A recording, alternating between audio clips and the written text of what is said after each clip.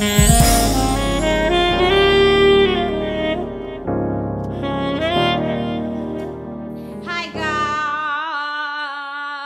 guys, welcome to MOSAX music channel.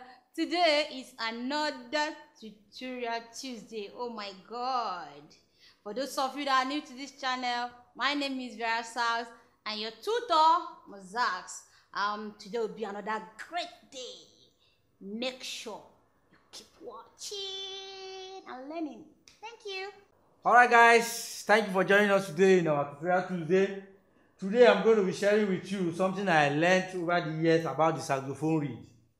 Saxophone reed is the most important part of the saxophone that will determine your tone. We've talked about things you need to know that will give you a professional tone about the saxophone. If you missed those classes, please check the link in the descriptions below.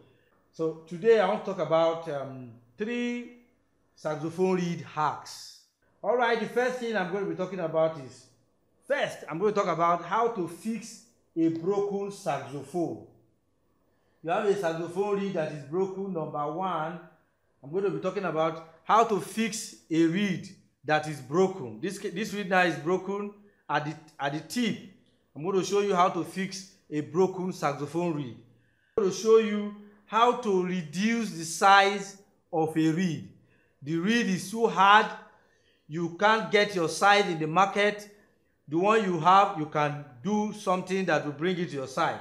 And then number 3, I'm going to teach you how to increase the size of a reed. This reed is too soft for me. I went to the market, I couldn't get my size. How to make it hard for me. That is the 3 things, the 3 saxophone hacks I'm going to be teaching you today.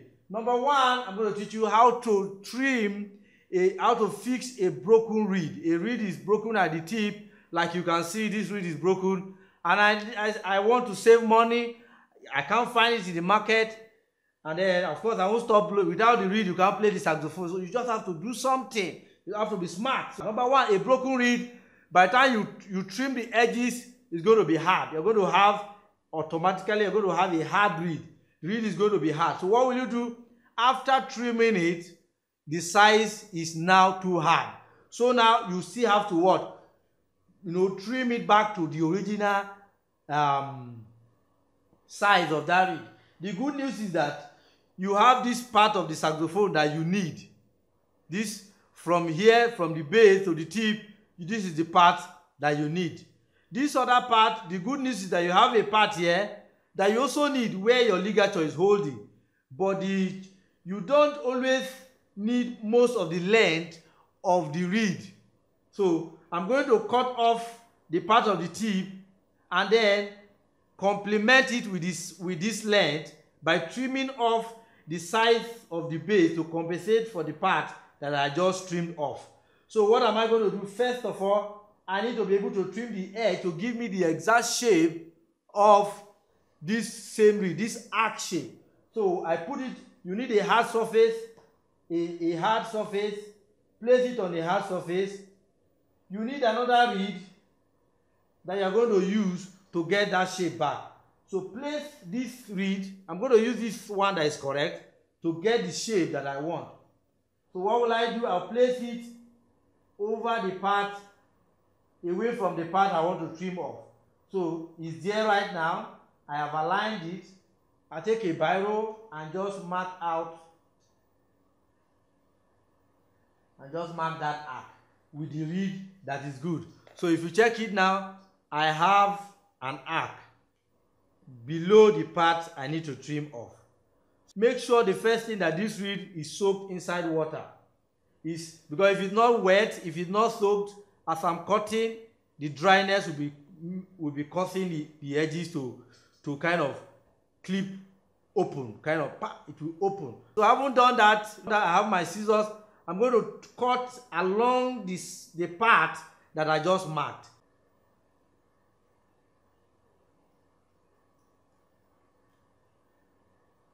Wow, that's a good cut.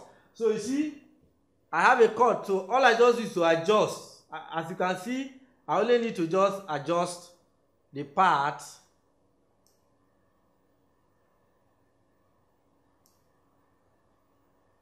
that is not well trimmed.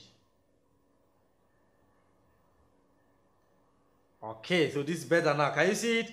Now I have my shape back. The only thing now is that this reed, if I play it now, this reed will be too hard for me.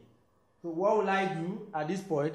I need to start biting away from this bass to compensate for the part I cut off. If you look at the part I cut off, I trimmed off, look at it. This is the size of the reed that I trimmed off. So I need to be able to compensate for that same size on this part, on this edge. So I'm going to be biting down to this part that I just marked, which compensates for the part I trimmed off. So what will I do? I pick my blade and then I start trimming off. Place it on that surface and then begin to so I begin to cut this way.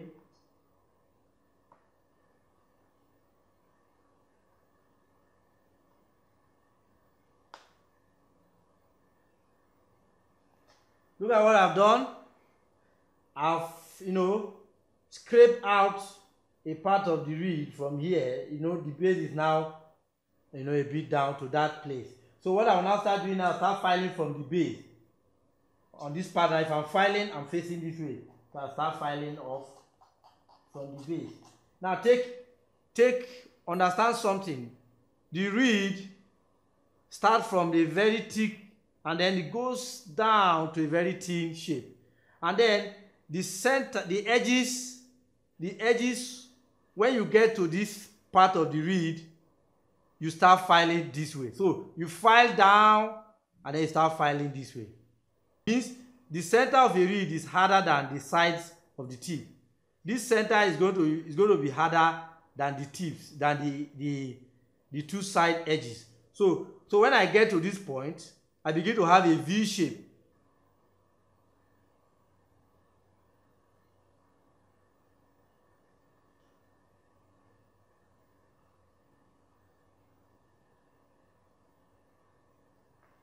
Look at the shape you should maintain when you are filing your reed.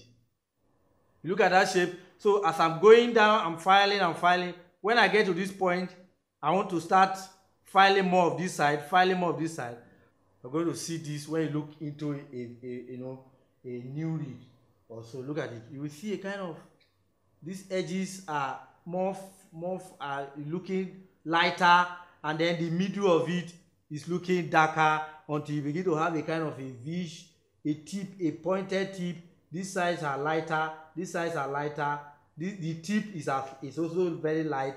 Then away from the tip, you start having a darker edge that forms a kind of a V shape while you go down. So if you have that understanding, you begin to file according to that. So I go now, file. I'm filing more from the base, very hard on the base. As I'm going towards the tip, I begin to reduce the hardness of my bite, so that I don't destroy the reed. So I'm filing this edge because I'm compensating for the part I trimmed off. So let's go. I trim.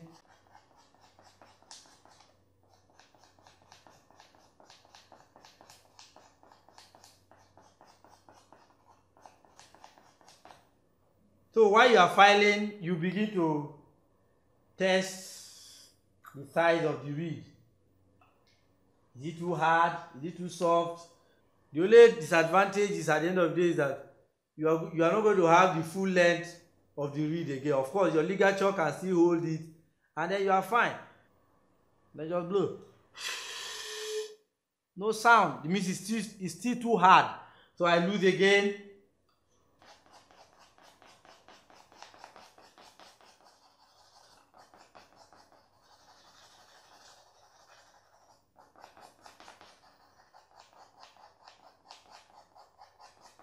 Test it again and again. I'm beginning to have sound, but it's still too hard for me. So I go again.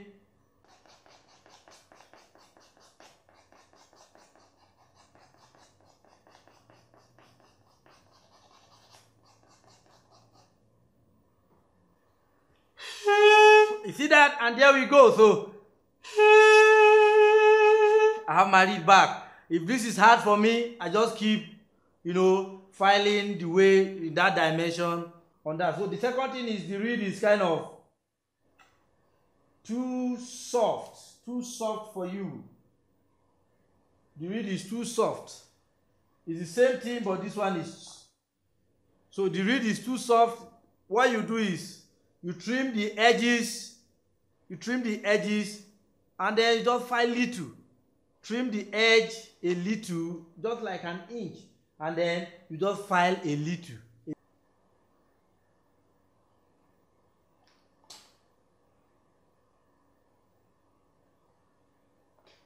Look at what I'm cutting out of it. Just a little, because maybe this is size 2.5, and I want to make it size 3. Don't reduce a reed from too much gap. If you can't start reducing a reed from increasing a reed from size 2 to size 3.5, that's too much. Half reduction and half increase is good. So let's just go. So I will trim off this little that I just cut. I just want to reduce this reed by half, increase this reed by half. I just want to keep trimming until I get the shape I want. Correct. So I have my shape back. So this one now I don't have to bite too much, and I don't have to file too much. In fact, presently I can use it. I already have a size 3 now. So let's go. You see, I have my size 3 back. Just trimming off and not filing. I have size 3. But probably I just want to just fine tune it, just to give it that easy vibration, good sound. I just a little bit from the tip, and then just like that. And then I just go a little, especially making the edge you cut to have that fine edge. This is more of where you're going to be filing, just to give it that fine edge. You're not filing more of this part, but you want it to just have that fine edge that it had before. So I will just go to the tip of this particular cloud, of this particular reed, and then just file it back. You just want to file only these edges. If you file here, I'm going back to 2.5.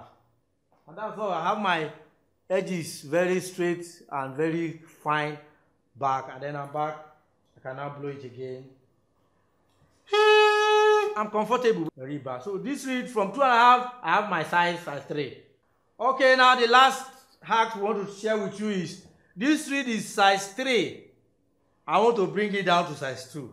Maybe I want to give it to one of my students, or somehow you just want to come, or you got size 3 in the market and then you are not comfortable with it. It's giving you airy sound. It's difficult for you to get your low note. You want to just bring it down a bit to give you size 2.5 that you like. Just half differences is just what I recommend. You just want to come a little bit down, half inch. So what you just do is, this one is simple. You are not trimming off the edge. You are not trimming off anything. You are only filing more of this, of the center, of the base and center. You are not touching the tip. You are only touching the base, filing this base a little. That's where the hardness is coming from. So I just go simple. To reduce a reed is so simple, simpler than increasing the reed. So to reduce the size of the reed, just file this part and then you are gone. So let's go. I keep filing the way I taught you, this way. More of the center is what I'm reducing. I'm not touching this edge. The hardness of that reed is not coming from this place. It's not coming from this place. It's coming from this place. It's coming. The hardness is coming from this place. It's not coming from this place. It's not coming from this place. It's not coming from this. It's coming from this place. So just a little, I'm going to be filing this part of the reed. So which I've done. It's softer now. You see? Just, you see, it's kind of, it's even too soft for me. 2.5 is soft for me. That's what I'm feeling. I'm already feeling the softness. It's soft. So you have that. There are cheap saxophone reeds out there, and there are ones that you need to get the professional sound that you desire. One of such reed I would recommend is Vandorin. Vandorin is that reed. Look at it, Vandorin. I recommend this reed, Vandorin. I also recommend this reed called Rico. Rico Royal or Rico made by Dadario. You can get these two reeds. These ones I've used that I know if you use it, you get the best out of it. So there are fake Ricos out there. There are these ones that we used to buy then. It will have Rico, but it's not original. If you want to know the real Rico, it's coming with this white plastic casing. It's also coming with some, it is inscribed at the bottom of the reed. You will see the number, it will be inscribed, Rico Royal. That's that for Vandorin. Each of the reed comes with its own plastic casing like this, something like this, and then it also comes with a kind of, it's sealed inside this pack. After that, you now find it in a pack, something like this. So that is the two reed I would recommend, Vandorin and Rico, original Rico. Wow, that was so educating. Oh my God. I'm sure most of you have learned a lot today. For those of you that are new to this channel, make sure you subscribe and press the notification button beside it to always know when anything drops. For those of you that has some complaint, make sure you put it down on the comment box and lay your complaint there or give your suggestion, anything. Okay, see you next week. Bye.